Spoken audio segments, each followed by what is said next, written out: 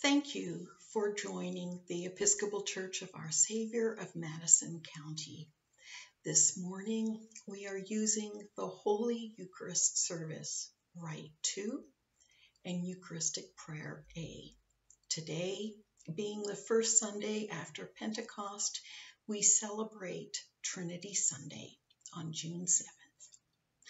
Our opening hymn, sung by Alan Fryer, is I Bind Unto Myself Today.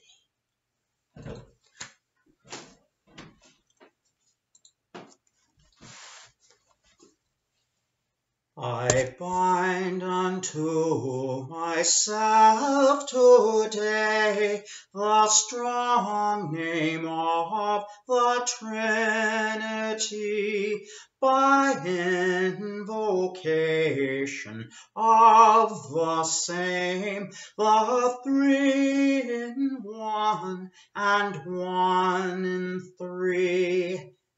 I bind this day to me forever by power of faith, Christ's incarnation, his baptism in the Jordan River, his death on cross more my salvation, his bursting from the spice-sad tomb, his riding up the heavenly way, his coming at the day of doom.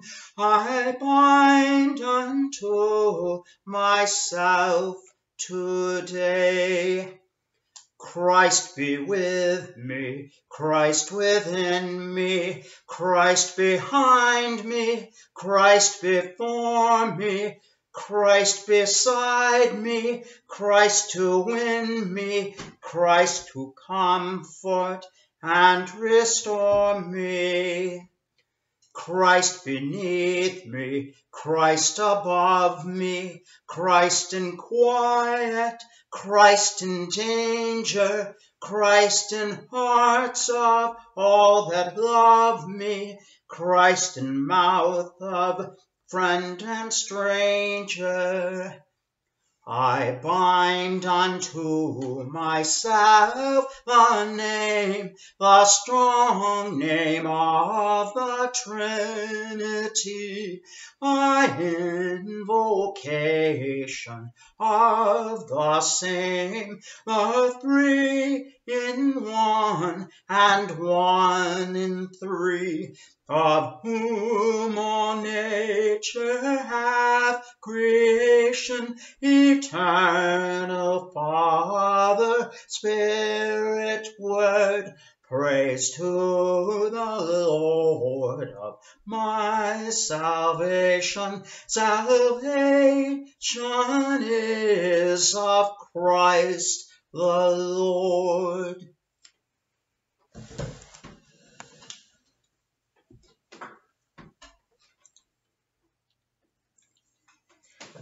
Blessed be God, Father, Son, and Holy Spirit. And blessed be God's reign, now and forever. Amen. Almighty God, to you all hearts are open, all desires known, and from you no secrets are hid. Cleanse the thoughts of our hearts by the inspiration of your Holy Spirit, that we may perfectly love you and worthily magnify your holy name, through Christ our Lord. Amen. Amen. Let us say together the Gloria. Glory to God in the highest, and peace to his people on earth. Lord God, heavenly King, almighty God and Father, we worship you, we give you thanks, we praise you for your glory. Lord Jesus Christ, only Son of the Father, Lord God, Lamb of God, you take away the sin of the world. Have mercy on us. You are seated at the right hand of the Father. Receive our prayer. For you alone are the Holy One, You alone are the Lord. You alone are the Most High, Jesus Christ, with the Holy Spirit, in the glory of God the Father. Amen. The Collect for Trinity Sunday. The Lord be with you. And also with you. Let us pray.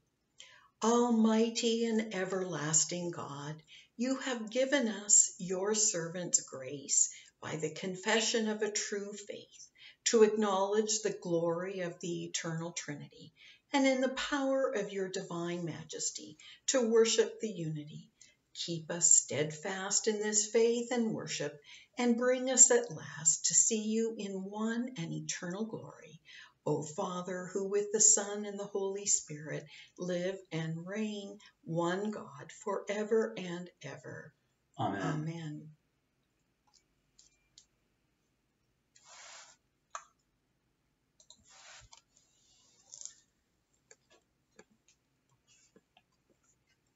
The first reading is the Old Testament lesson from Genesis chapter 1, verses 1 to chapter 2, verse 4a. Hear what the Spirit is saying to God's people. Thanks be to God. In the beginning, when God created the heavens and the earth was a formless void, and darkness covered the face of the deep, while a wind from God swept over the face of the waters. Then God said, "Let there be light." And there was light. And God saw that the light was good, and God separated the light from the darkness. God called the light day, and the darkness he called night. And there was evening and there was morning, the first day. And God said, "Let there be a dome in the midst of the waters, and let it separate the waters from the waters."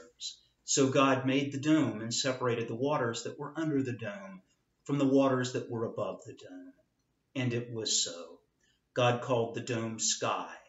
And there was evening and there was morning, the second day. And God said, "Let the waters under the sky be gathered together into one place, and let the dry land appear." And it was so. God called the dry land earth, and the waters that were gathered together he called seas. And God saw that it was good. Then God said, "Let the earth put forth vegetation, plants yielding seed, and fruit trees of every kind on earth that bear fruit with the seed in it." And it was so. The earth brought forth vegetation, plants yielding seed of every kind, and trees of every kind bearing fruit with the seed in it. And God saw that it was good. And there was evening and there was morning, the third day. And God said, "Let there be lights in the dome of the sky to separate the day from the night, and let them be for signs and for seasons and for days and years, and let there be lights in the dome of the sky to give light upon the earth." And it was so. God made the two great lights, the greater light to rule the day and the lesser light to rule the night, and the stars. God set them in the dome of the sky to give light upon the earth, to rule over the day and over the night, and to separate the light from the darkness. And God saw that it was good. And there was evening and there was morning, the fourth day. And God said, "Let the waters bring forth swarms of living creatures, and let birds fly above the earth across the dome of the sky." So God created the great sea monsters and every living creature that moves of every kind, with which the waters swarm, and every winged bird of every kind. And God saw that it was good. God blessed them, saying, "Be fruitful and multiply, and fill the waters and the seas, and let birds multiply on the earth." And there was evening and there was morning, the fifth day. And God said, "Let the earth bring forth living creatures of every kind, cattle and creeping things and wild animals of the earth of every kind." And it was so. God made the wild animals of the earth of every kind, and the cattle of every kind, and everything that creeps upon the ground of every kind. And God saw that it was good. Then God said, "Let us make humankind in our image, according to our likeness, and let them have dominion over the fish of the sea, and over the birds of the air, and over the cattle, and over all the wild animals of the earth, and over every creeping thing that creeps upon the earth." So God created humankind in his image. In the image of God he created them. male and female, he created them. God blessed them, and God said to them, "Be fruitful and multiply, and fill the earth and subdue it, and have dominion over the fish of the sea, and over the birds of the air, and over every living thing that moves upon the earth." God said, "See, I have given you every plant yielding seed that is upon the face of all the earth, and every tree with seed in its fruit. You shall have them for food. And to every beast of the earth, and to every bird of the air, and to everything that creeps on the earth, everything that has the breath of life, I have given every green plant for food." And it was so. God saw everything that he had made, and indeed it was very good. And there was evening and there was morning, the sixth day. Thus the heavens and the earth were finished, and all their multitude. And on the seventh day God finished the earth that he had done, and he rested on the seventh day from all the work that he had done. So God blessed the seventh day and hallowed it, because on it God rested from all the work that he had done in creation. These are the generations of the heavens and the earth when they were created. Here ends the reading. Our psalm is Psalm 8, which we will say in unison. O Lord, our governor, how exalted is your name in all the world. Out of the mouths of infants and children, your majesty is praised above the heavens. You have set up a stronghold against your adversaries to quell the enemy and the avenger. When I consider your heavens, the work of your fingers, the moon and the stars you have set in their courses, what is man that you should be mindful of him, the son of man that you should seek him out? You have made him but little lower than the angels. You adorn him with glory and honor. You give him mastery over the works of your hands. You put all things under his feet, all sheep and oxen, even the wild beasts of the field, the birds of the air, the fish of the sea, and whatsoever walks in the paths of the sea. O Lord our governor, how exalted is your name in all the world. Glory to the Father, and to the Son, and to the Holy Spirit, as it was in the beginning, is now, and will be forever. Amen. The epistle is from the second letter to the Corinthians, chapter 13, verses 11 through 13. Hear what the Spirit is saying to God's people. Thanks be to God. Finally, brothers and sisters, farewell. Put things in order. Listen to my appeal. Agree with one another. Live in peace. And the God of love and peace will be with you. Greet one another with a holy kiss. All the saints greet you. The grace of the Lord Jesus Christ, the love of God, and the communion of the Holy Spirit be with all of you. Here ends the reading.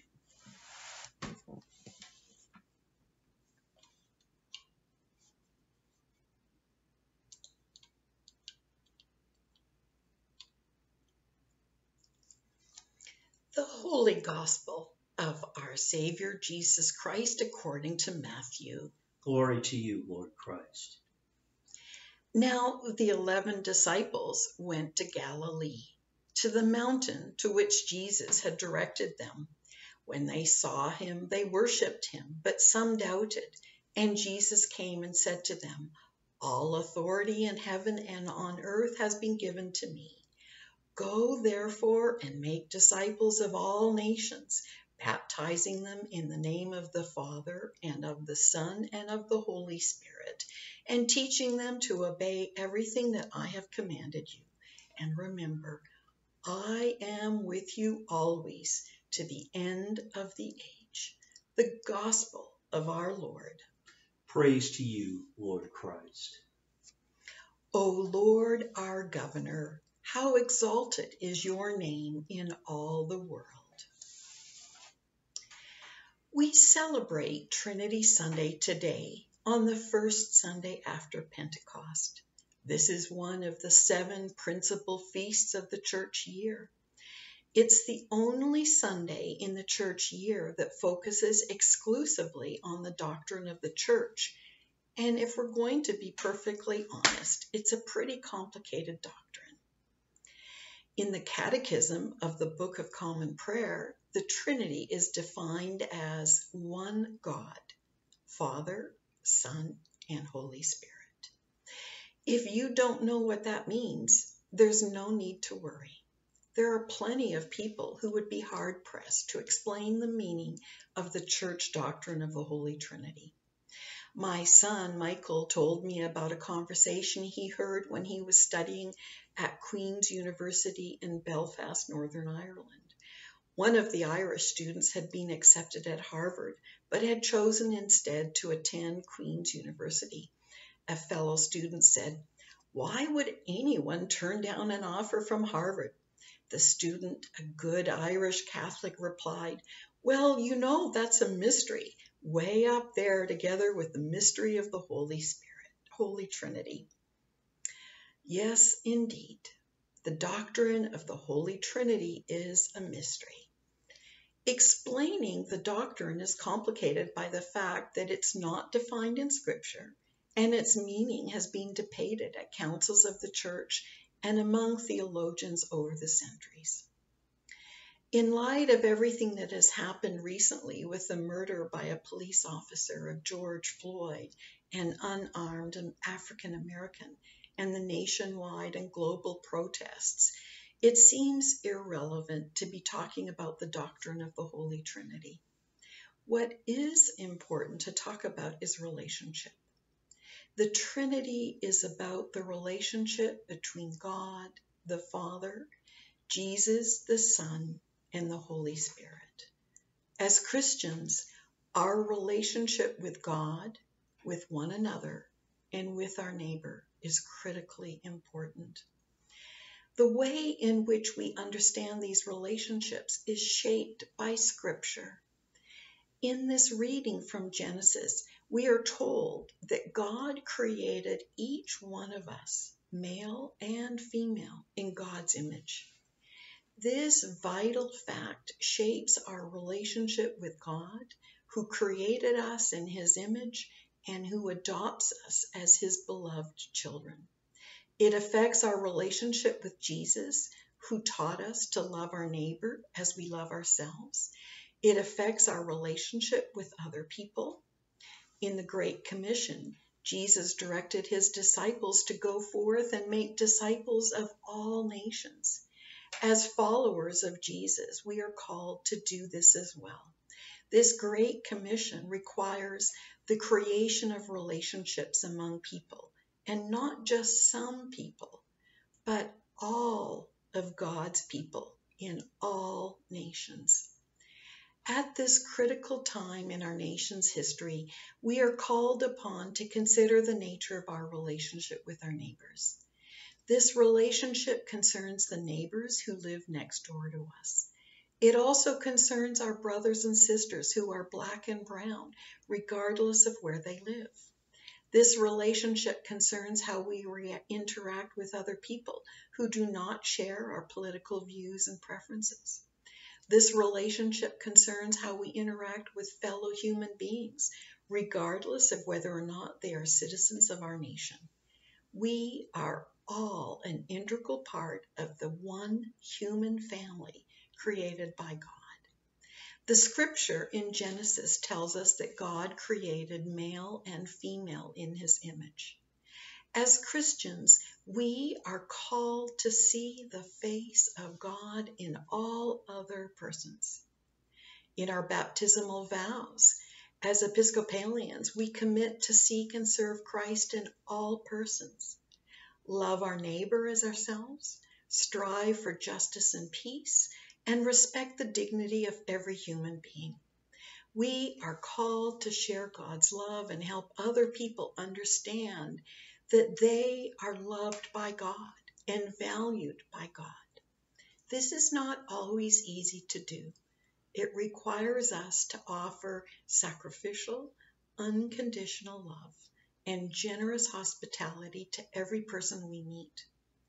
The mission of the church is to restore all people to unity with God and each other in Christ. The reference to all persons and every human being is crucial. Our Christian love of others is unconditional. No one is to be exempt from our love and respect. Sadly, we live in a world broken by the sins of systemic racism and injustice. At this time, there is a great deal of anxiety, confusion, grief, and loss. There's also a great deal of fear. Many of our neighbors, especially our neighbors who are persons of color, live in great fear every day. Parents fear that when their children leave home in the morning, they may not return home safely. Children fear that when their parents leave home, they may not return home safely. Many white people fear that the American society in which they grew up is changing in ways that they don't like or understand. Many of them are fearful of these changes. No one should have to live in fear. Only love can conquer fear. Presiding Bishop Michael Curry preaches eloquently about the power of God's love. He has said, "There is power in love to help and heal when nothing else can. There is power in love to lift up and liberate when nothing else will. There is power in love to show us the way to live." In every season of life and every situation, especially in times of crisis, uncertainty, and loss, we return to Jesus and his way of love in order to stay centered on God and live with hope, compassion, and wisdom. In the Episcopal Church, we follow the principles and practices of the way of love, which is the way of Jesus. Love chooses to turn and trust in God, who grants us freedom in the midst of adversity, uncertainty, selfishness, and fear. Love seeks guidance from the life and teachings of Jesus and notices God's story unfolding in the world around us. Love offers up concerns, thanksgiving, and intercessions, and listens for the voice of God in every situation and season of life. Love gathers with community to pray, sing, replenish strength, and celebrate the goodness of God wherever possible, online, in homes, in small groups, in creation, and in congregations. Love practices generosity and compassion rather than scarcity and division, unselfishly sharing whatever we have, our faith, our care, our stories, our resources, and our time. Love stands in solidarity with the most vulnerable and oppressed, sacrificing ease and seeking the other's well-being. Love trusts in God's gracious call to rest, releasing control into the hands of the one who abides and who will not let us go. I invite you to think about what you might do each day to show God's love to someone else. So many people are frightened, worried, anxious, or hurting. What might you hear that they are not saying? Can you ask them if they're hurting? Can you ask them if they're worried? Can you call someone to let them know that you are thinking about them and you care about them?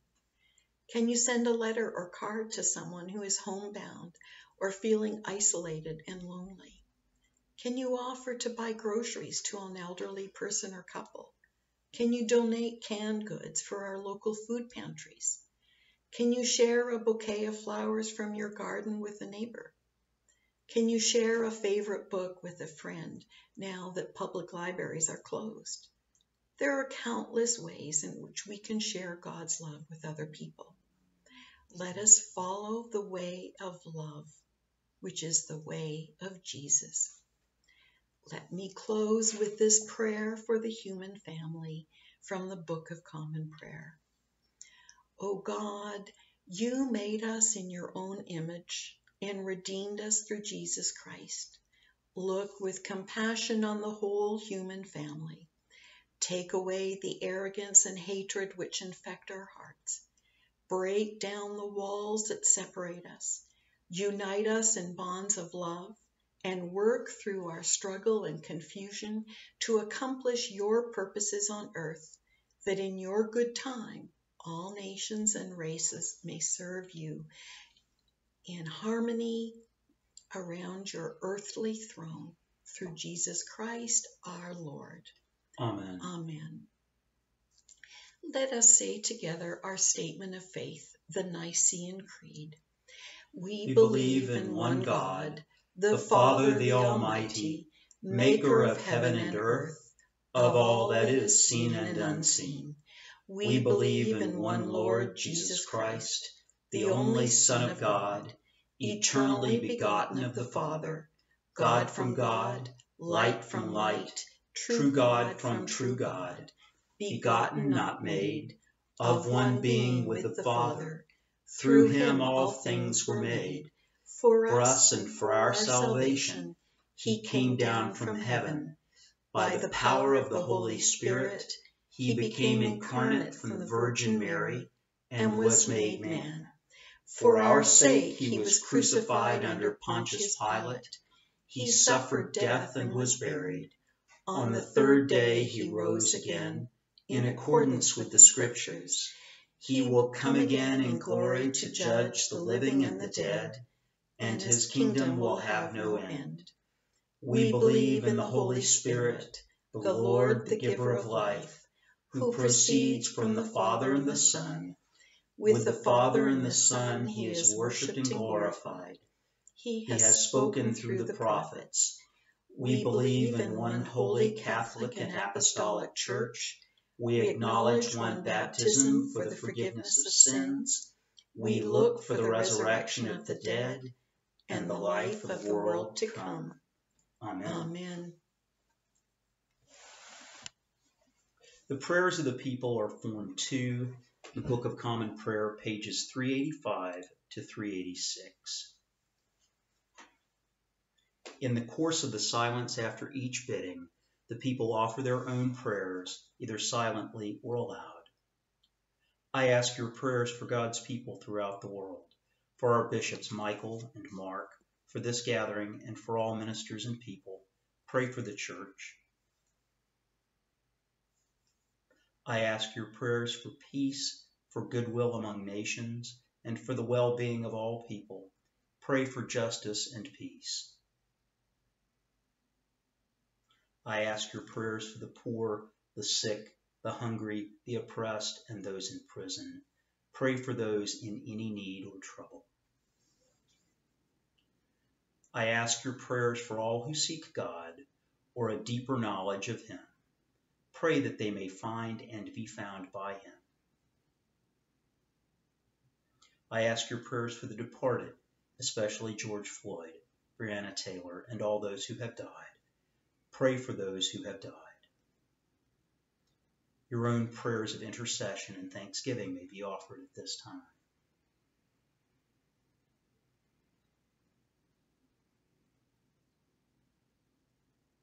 Praise God for those in every generation in whom Christ has been honored. Pray that we may have grace to glorify Christ in our own day.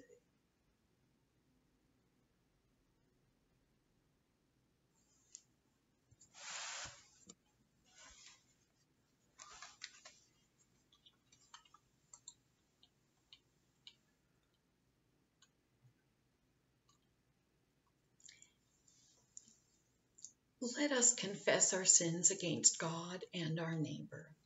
Most merciful God, we confess that we have sinned against you in thought, word, and deed, by what we have done and by what we have left undone.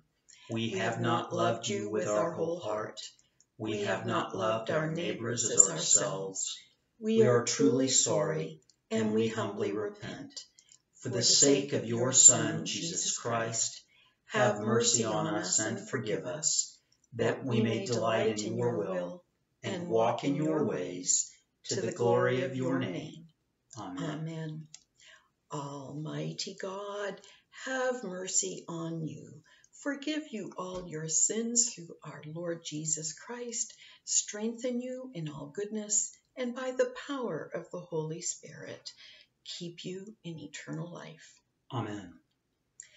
In the Holy Communion, we will use Eucharistic Prayer A, which is found in the Book of Common Prayer on page 361. The Lord be with you. And also with you. Lift up your hearts. We lift them to the Lord. Let us give thanks to the Lord our God. It is right to give our thanks and praise. It is right and a good and a joyful thing always and everywhere to give thanks to you, Almighty God, Creator of heaven and earth.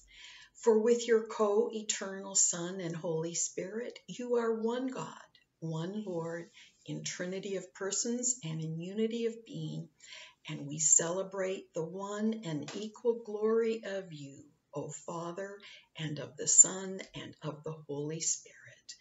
Therefore we praise you, joining our voices with angels and archangels and with all the company of heaven, who forever sing this hymn to proclaim the glory of your name. Holy, holy, holy Lord, God of power and might, heaven and earth are full of your glory. Hosanna in the highest. Blessed is he who comes in the name of the Lord. Hosanna in the highest. Holy and gracious God, in your infinite love, you made us for yourself. And when we'd fallen into sin and become subject to evil and death, you, in your mercy, sent Jesus Christ, your only and eternal Son, to share our human nature, to live and die as one of us, to reconcile us to you, the God and Maker of all. Jesus stretched out his arms upon the cross and offered himself in obedience to your will, a perfect sacrifice for the whole world. On the night before he was handed over to suffering and death, our Lord Jesus Christ took bread. And when he had given thanks to you, he broke it and gave it to his disciples and said, "Take, eat, this is my body which is given for you. Do this for the remembrance of me."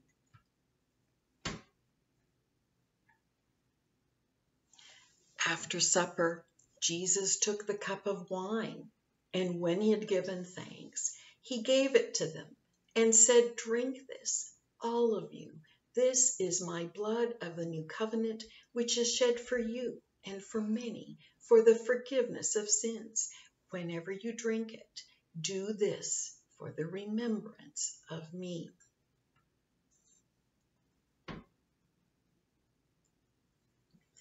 Therefore we proclaim the mystery of faith. Christ has died. Christ is risen. Christ will come again.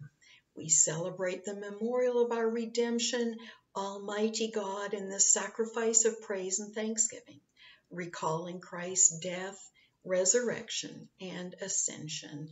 We offer you these gifts.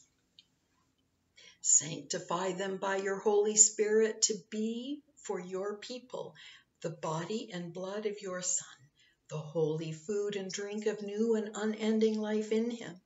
Sanctify us also, that we may faithfully receive this holy sacrament and serve you in unity, constancy, and peace, and at the last day bring us with all your saints into the joy of your eternal kingdom. All this we ask through Jesus Christ, our Savior, by Christ, and with Christ, and in Christ, in the unity of the Holy Spirit. All honor and glory is yours, Almighty God, now and forever. Amen. And now, as our Savior Christ has taught us, we are bold to say, Our Father, who art in heaven, hallowed be thy name.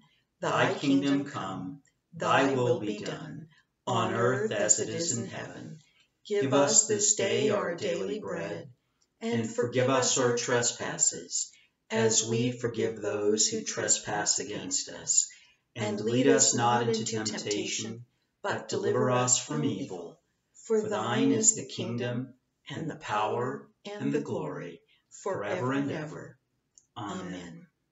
Christ, our Passover, is sacrificed for us. Therefore let us keep the feast. The gifts of God for the people of God. Take them in remembrance that Christ died for you and feed on him in your hearts by faith with thanksgiving.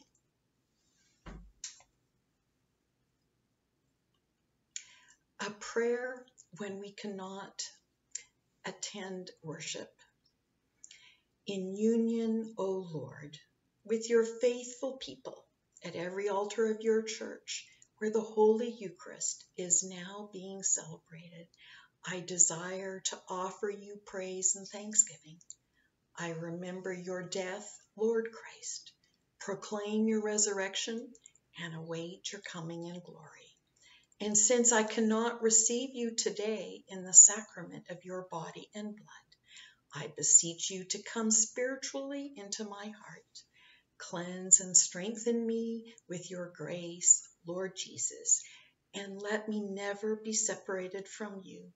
May I live in you and you in me in this life and in the life to come. Amen. Amen.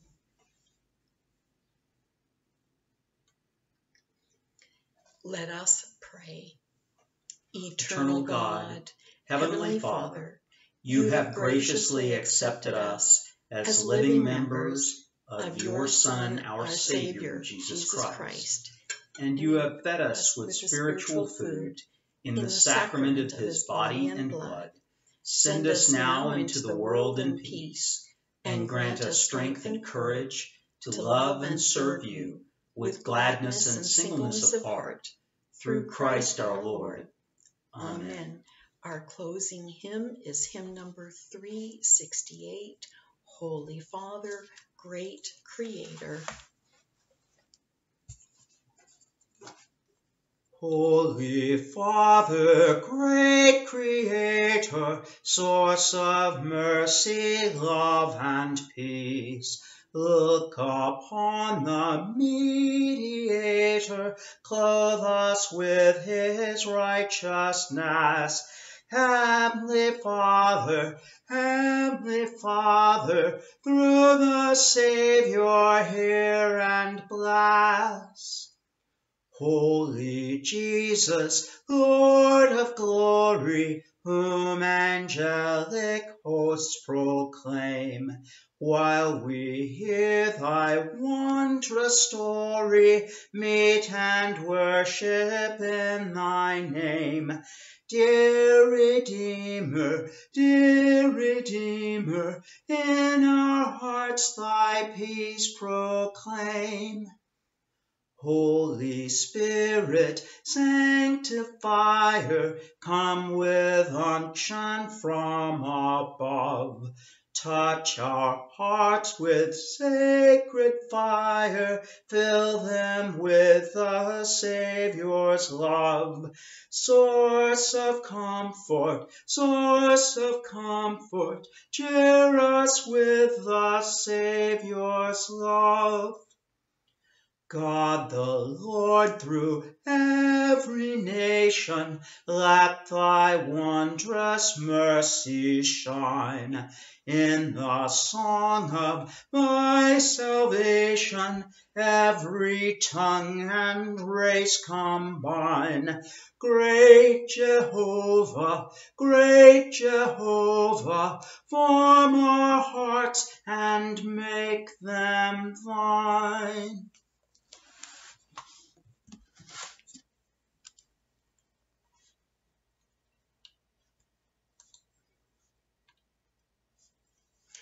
Go in peace to love and serve the Lord. Thanks be to God. Thank you for joining us. I hope you will join us for our Wednesday evening prayer, and will join us next Sunday for our worship service. And please also visit our website where you can learn more about the resources that we have. May you be blessed. May you keep safe, and may you be well.